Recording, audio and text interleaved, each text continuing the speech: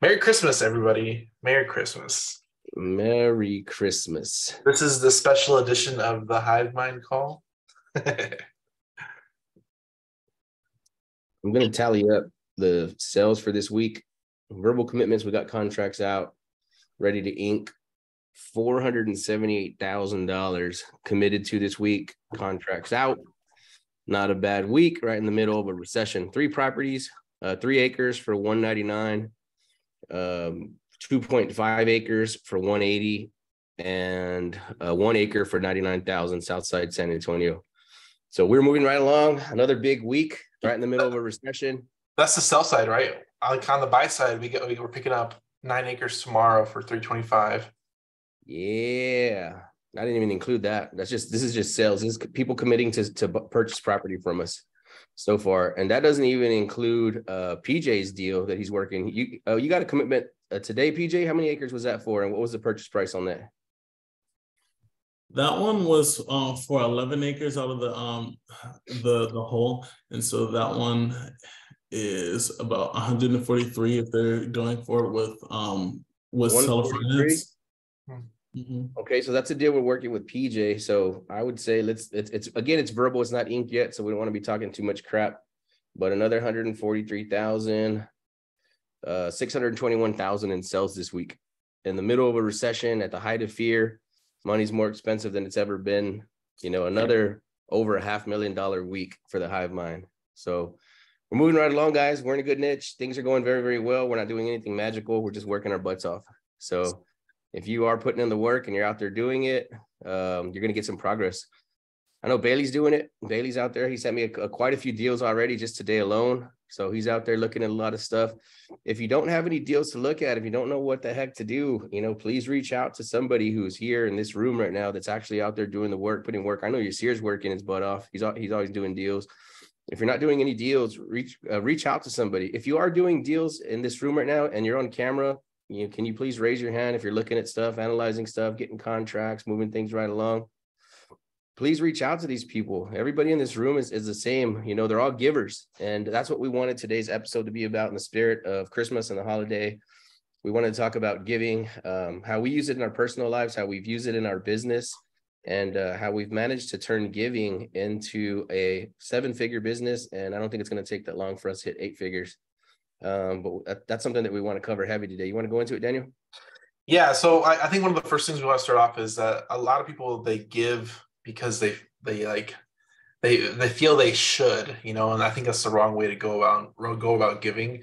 Is you give because you're trying to put good into the world, and we've seen recently that people, they feel like they've given and they weren't reciprocated in the same fashion that they thought they should have. And me and Anthony were talking about this offline, and it was one of those things where, like, if you give with anticipation of receiving something back, I think it's the wrong form of giving. And me and Anthony were talking about this, is like, if you give in general, it should be just to put goodness out into the world, whether they're going to make good things of it or not. It's not up to us what they do with the money or what they do with the opportunity we give people. It's more of, we give without expecting nothing in return. And as crazy as it sounds, like, me and Anthony have been doing this for a long time. We talk about this all the time. Like, we feel like we're one of the worst businessmen out there because we give a lot.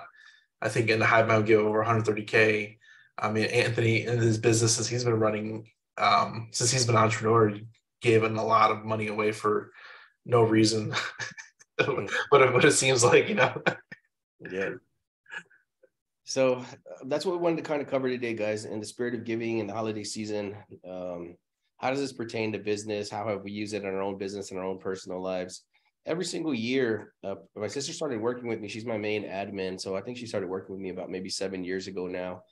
And we were just trying to make it, I had a little bit of money saved up, and she was working for a corporation. She was working for Burlington Coat Factory, and then she was going to be a manager at Ross. And she had got a dental certification. She was like, I guess I'm going to get into the medical field. And after she took her certification, after a year, she said, it's cool. I just don't want to do it. And I was like, well, why don't you come work for me? I'm a solopreneur. I got a decent amount of capital saved up, and I'm doing everything by myself. I'm working from 5 or 6 in the morning until midnight. I was like, I don't know how much I could pay you. I was like, I don't know if I could commit to a salary right now. I said, but why don't you just come work for me and see what happens? So we just put her on a low weekly payment, and ever since then, ever since she came around, she helped me kind of organize and structure things. But one thing that comes in front of mind is that every holiday, every Thanksgiving, every Christmas, every back to school, everything, we're always doing giveaways on Facebook. When the hurricane hit down here by Corpus, we sent a truckload and a trailer load full of food and supplies, diapers, coffee down there. And we've always found a way to add giving into our budget, right? Probably could have structured it better for tax purposes, but this wasn't for financial gain. This was just for and I don't even know what you want to call it, like karmic gain. And I think it really works, man. I'm really a believer in that kind of stuff. That what you give, you receive. And also, if you are again, like Daniel said, you don't give to just to get anything back. But if you just get in the habit of giving, if you formulate that as a habit, as part of your business, it's really cool to see like things that come back to you, the way that it pays itself back. No entrepreneurs talk about this. It doesn't make good business sense to talk about giving things away. But I read a book. I actually listened to the audio probably 20 times, and it's called The 7 Spiritual Laws of Success. It's by Deepak Chopra, and it's an amazing book. I think it changed my life in business and kind of the way that I perceived life in business and the way that they can combine. But one of the spiritual laws of success says that you can activate the law of giving and receiving by first giving. And at the time, I was living with my sister, right? He talked about how even if you don't have anything to give, that you could pay somebody a compliment. You could pull a flower for somebody. You can just wish well wishes for somebody, even silently, without even telling them.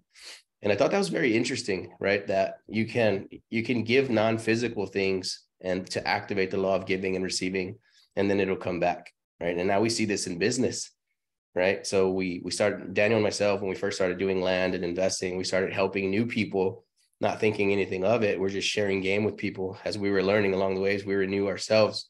And then those new people started coming back to us with deals. And it's like, oh, cool, that's interesting. But we see it everywhere. We see it absolutely everywhere, that if you're willing to share and to give with people, even when you have lack, if you feel right now, if you're in this room and you feel like you lack either capital or resources or anything, that if you're open to giving, like I said, it activates the law of giving and receiving, and you'll start to see it. It does come back in cool ways. You're like, okay, wait a minute. I used to think I had horrible luck, and now I think I have great luck. Like I'm always in the right place at the right time. People are always bringing things to me. Deals are always happening. Like this is a really, really cool space to live in, and to think like maybe it's coincidence, but maybe it's giving for such a long time, year over year, not expecting anything in return, like Daniel said, and then watching what happens in your life, watching the magic happen. The way that it's just too many series of coincidences. My dad says it's God incidents. He says there's no such thing as a coincidence. It's a God incidence. And I really do feel like that. I feel like we're in that space right now. I feel like I'm living in that space right now. And as we continue to give, we continue to see how God in the universe opens up for you and continues to push cool things into your life. One thing I really want to mention too is like, even if you're listening to this, like you have nothing to give, he mentioned it before. It's just giving compliments, giving, me and Anthony do this a lot. We both like resonate on this one. We'll go around to places and we'll like make people smile or laugh, because you don't know what people's days are going through. It's giving like a boost of energy that transfers into that person's day. And it doesn't cost you anything. It really doesn't. And me and Anthony do this all the time. And it's just like, we call it like the ripple effect. Like you throw a rock in a lake and it goes and kind of spreads. Me and Anthony are just pushing people. We push people into have if they're having a rough time, we just kind of push on people. Today I was making cheesecakes for Christmas. So one thing I like doing around the holidays is I'll make cheesecakes to give away to friends and family in the area and people we've known and the neighbors like that. I don't know if they eat it or throw it away as soon as they walk out the door, but it's something I'm putting good into the world, you always hear like in the hood, you're like, don't eat nothing that somebody gave you, that somebody made for you, but like, I don't know if they're going to eat it or not, but they tell me they like it, but I don't know. But it's one of those things where like, you really don't know, but it's just one of those things I'm putting my foot forward and trying to be friendly and hopefully help people through transitions. I know not your life goes through so many ups and downs that not every day is a good day. As much as me and Anthony have, it seems like we have a lot of good days and we're constantly happy. There's bad days that come along too, and sometimes it's just that little push that gives people the energy to move forward. It's kind of crazy. Yeah, I think we'll continue to have this theme throughout the podcast, but I want to talk real quick about the Poteet deal, how that's maturing. Yeah. So we posted about it in this group a couple of weeks ago, and we talked about it. So the property is worth, I would say, roughly about $1 million cash. We got it for $600,000, $5,000 down, $5,000 a month, 0% interest. The seller's mom actually gifted the property to her daughter, and they've had a rough time with each other. The daughter got herself into some trouble, and she got her kids taken away.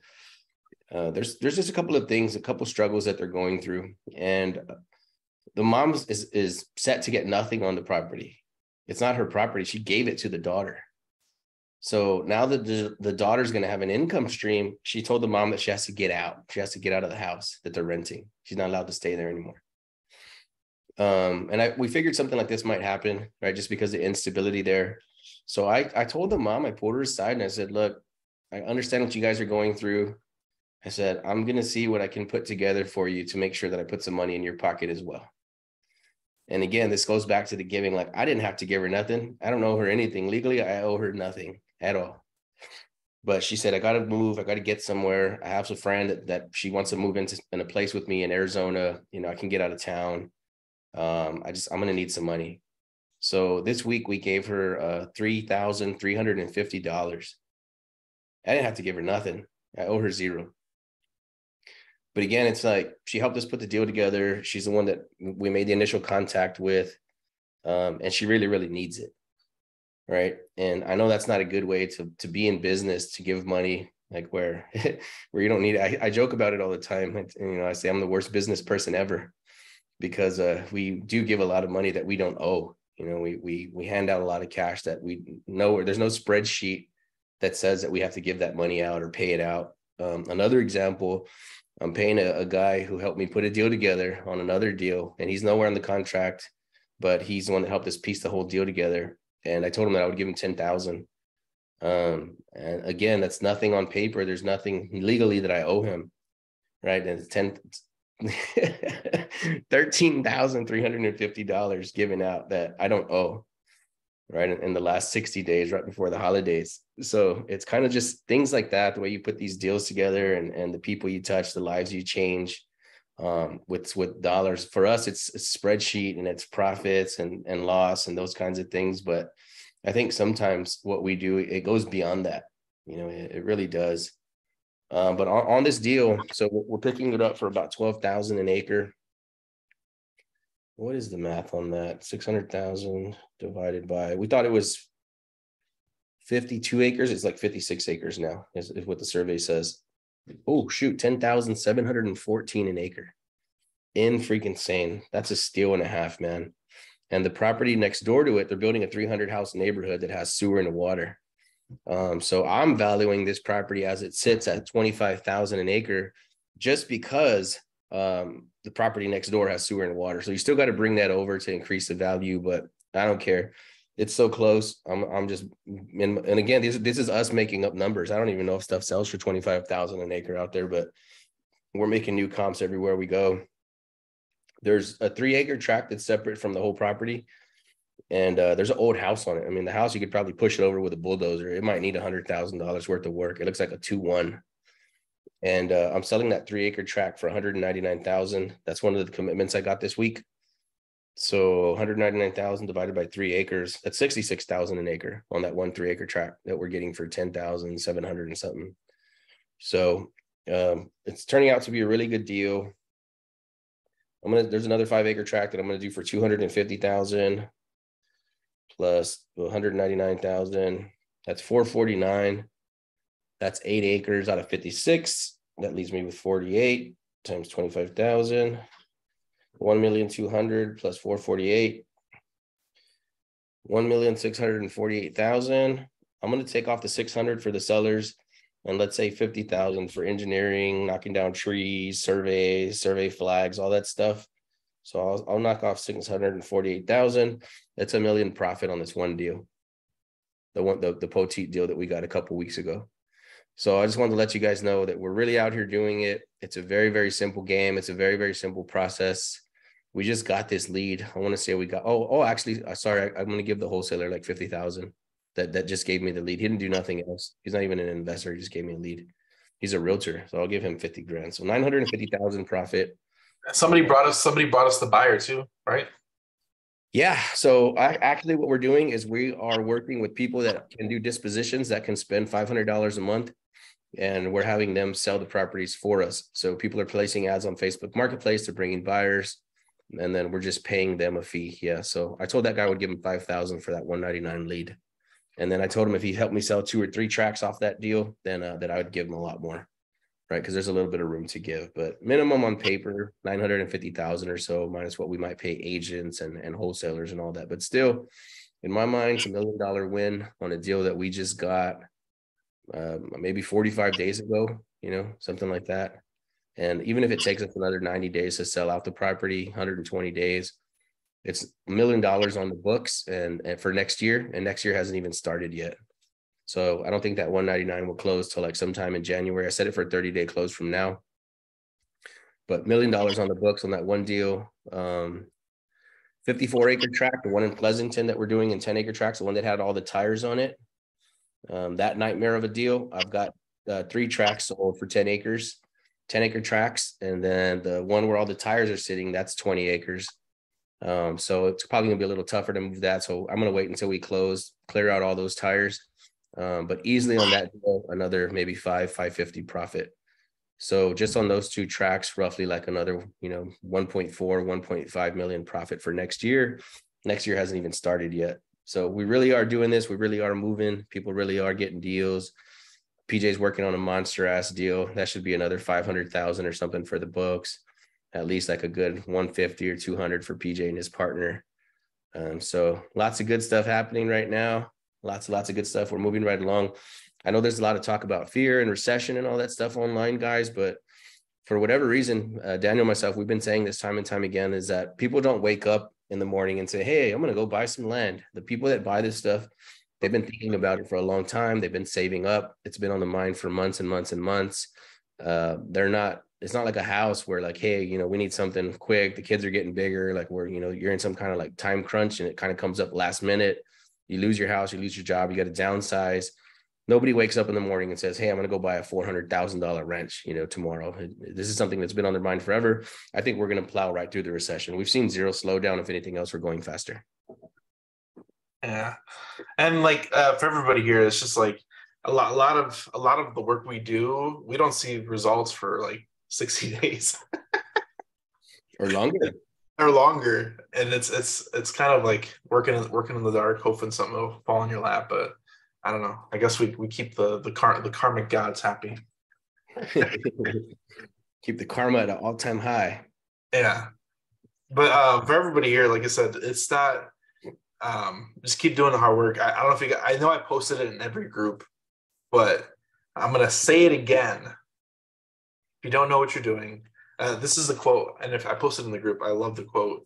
I'm going to read it because it was so good. But if you're lost, the answer is education. If you're educated, the answer is execution. If you're executing, the answer is consistency. If you're consistent, the answer is patience. So me and Anthony talked about this because a lot of what we've done was we were lost at one point, didn't know what we were doing. That's when we first started, and then kind of found the answers and got educated. Got consistent with the marketing, and now we're here just waiting patiently. And it's kind of been a long hard work, but we're just waiting patiently. At least a lot of what we've done has been years in the making. Definitely not overnight success, and just doing the right thing and doing good things, and hopefully one day we'll come back. And I think there was a podcast I heard recently. It was that employees, they work 40 hours a week to get paid the next week. Entrepreneurs work for years to get paid 5 years later, 10 years later. And it's the years you put in versus necessarily the weeks or time or hours you put in, you know? Yeah, that's one thing I could say about Daniel and myself. I feel like if people look at us and say, man, these guys, like, man, they're doing so good and all that, but it's like, dude, man, we've put in some hours, man. Like, we've put in some hours. I think if we put in 100 hours a week for the last 2 years, I mean, it was nothing. And then now, right now, you know, we didn't go through all the deals we're working, but I would say there's at least already 2 or 3 million in the pipe for next year. That's not including what the CRM's doing. That's not including, we're starting some high ticket coaching. You know, I could easily see us doing 5 million next year, right? But it didn't come until after, you know, hundreds of hours of work a week. And I know it gets tired and frustrating. I know that more than anybody. And sometimes you're like, am I doing the right thing? Do I need a, do I need a new mentor? Do I need a new idea? Do I need a new strategy? But I could promise you guys, the longer we're in land, man, the luckier we're getting. I mean, this is crazy. Like, we're starting to get like deals that could do 100,000 plus. Like, we're starting to look at those every single day. And I don't think that's anything to say about us. It's just being in the right place at the right time and consistency and looking at these deals and helping people look at deals. And it's just like, just giving until you feel like there's nothing left. And yeah, now it seems like the receiving end looks like it's going to be crazy. Yeah. And it wasn't always like that. It wasn't always like that. What's crazy is that we're closing on a deal tomorrow, and it came in from a DM. So opportunities are now presenting all the time now. That should be an easy 150 on this deal. And that's land, you know, that's the land game. If you could do like, I mean, people struggle in real estate to make 100 or 150. That's a crazy flip. That's probably like a $700,000, $800,000 flip. In California. Yeah, to make 150 grand. And then land, that's kind of a small deal. I drove out to Austin today, south of Austin. So I drove the better part of today to go look at some acreage that one of our guys has locked up. I think it's 29 acres in Cedar Creek. It's a badass area. And I think he got it for like 18 an acre. I think it's probably worth at least 40 an acre. So that would be easily another 100 right there. But they're starting to come. They're starting to come hand over fist, these land deals. I think, guys, what I could say for anybody here in this room, if you're trying to find momentum, if you're not in momentum yet, it really is about spending your own time and your own capital and your own energy, but also training new people. Because if you don't have if you have the information in your mind, you know what to do, and you're not teaching other people, I think that could hold you back. That's the universe's way of saying, hey, you need a team, you need some mentees, you need to give away the information that you have in your head. And I think that's kind of what Daniel and myself, we never even talk about that, but I think that's kind of part of it is the reason we feel the need to give away the information is so that somebody else can learn and somebody else can feed their family. Like, I could already see PJ on here, man. I could see PJ hitting 6-figure months every month. No problem, because he has the ethic, he has the work ethic. And I know he's so new. It's so funny that I could already see him, you know, just crushing it every single month, because he's going to put in the work, you know. And even though like you put in work for a month, 2 months, and you don't see the results 3 months, he's still putting in the work, and he's very positive about it. He calls me, he's in a good mood. He's laughing. He's very, very positive. So you can already identify somebody when they're going to make it happen, you know, because it does add up. It does add up. The cash adds up, the hours add up. And then you feel frustrated. You're like, what the hell am I doing with my life? You know, your friends asking you too, like, are you sure that shit's going to work out for you? But you got to keep doing it. You know, you got to be crazy enough to keep doing it. And those are the people that make it. So if you're struggling for momentum, offer to teach new people. That's my biggest piece of advice. It does something for your mental game too. Has anybody in here ever heard of the law of 33? No. What is it, Anthony? So it goes that you want to have 3 qualities of people in your life, right? The dynamic of 3 different types of people, 33%. One is people that are on your same level, that are exactly where you are in business and in life. And then the other is 33% of the people are below you, like they're behind you. So you want to teach them, you want to mentor them. And then the other 33% of people in your life are where you want to be already. And that's how you have a well-rounded like sphere of influence. You're helping somebody, you're with people that are right there with you doing it, and then people that are where you want to go. And that's how you kind of maximize your time on this planet. One thing that's crazy about teaching is that you become a better at what you do by teaching. One of the reasons why we love doing this, and we kind of like talking, like Anthony loves talking to sellers, because you get more opportunity to talk to sellers. He gets to hone his craft every opportunity. Not everybody gets to talk to $1 million owners that own $1 million properties all the time. I mean, the only people that do that are niche specific. So if you're doing what you love and you can really hone your craft on what you're actively trying to do, it makes you more skilled, you know, makes you more effective at what you do. That's something we talked about this week. PJ said that his favorite thing is teaching, that he loves it. We talked about that this week. We were on a call or something where I don't even know what happened. And Daniel messaged me. He's like, dude, PJ's a natural leader. I'm like, yeah, he sure is. You know, he's brand new himself, but he's putting in the work. He's getting a lot of progress. He's working on a couple of giant checks. And yeah, he has that in him, that where he wants to give. So again, going back to the giving thing, the spirit of the holiday, the season, even I know it's the hardest thing to give when you don't have, right? That's when it's the most difficult, but that's when it's also the most important time to give. That's when it's the most important time to give. When you have not activated the law of giving and receiving, and you feel like there's nothing to give, that's when it's the most important. That's when it's the most important time. Since my sister started working for me like 8 years ago, we did hit some slick spots. We hit some low spots, big time. And we'd never stopped giving. We never stopped giving. You know, sometimes when I saw us, like, we were like, the coffers were getting pretty low. And I saw her post on Facebook, like, hey, if anybody needs back to school help, if anybody needs this and that, just reach out to us. And I'm like, let's roll, let it roll, run the play. Right? Let it roll. Let's do it. It's worked thus far. Let's not slow it down. And yeah, I think since we've had that energy and that philosophy, it's been serving us well. Like I said, and now being on the receiving end, it seems like it only makes sense, but I kind of see the magic behind it. Like I can't show you on a spreadsheet what it's done, but I can show you, like, just how I said, like, just I'm always in the right place at the right time. Things are always happening good for us. Like, it's too much sometimes. I've prayed before for God, like, just slow down the blessings for a minute. Like, let me organize and make good use of what we already have before you keep on pouring it on, you know. And God will slow it down. He'll turn the tap down to give you some time to recoup and you know, kind of put things back together before you keep on receiving more. But I think that's another part of the reason why you should share, right? So right now, Daniel and myself, the biggest like outpouring of God has been like, we have like just insane amount of leads, insane amount of deal flow, so much so that we can't even comp it all. We can't even look at it all. Today I reached out to Bailey. I'm like, dude, I got a lead, man. I was like, I need some help. I was like, I don't even know what to do with this lead. It's not even my forte, you know, it's an infill lot, you know, help me out. So he comped it, he looked it up, he told me what to do, and bam, I pushed it out.